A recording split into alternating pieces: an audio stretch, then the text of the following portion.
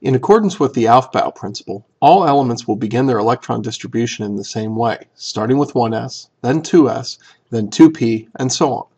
This means that all elements' configurations will start the same way. This, combined with the fact that the electrons we're most interested in when it comes to chemical reactivity are the outermost electrons, suggests that abbreviating the configuration might be helpful for a variety of reasons. To write the abbreviated configuration for an element, begin with the noble gas previous to the element.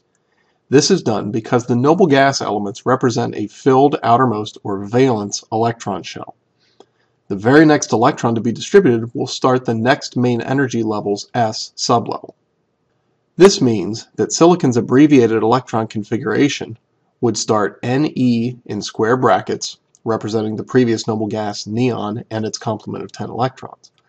The very next electron begins the 3s sublevel, and we continue filling the sublevels according to Aufbau.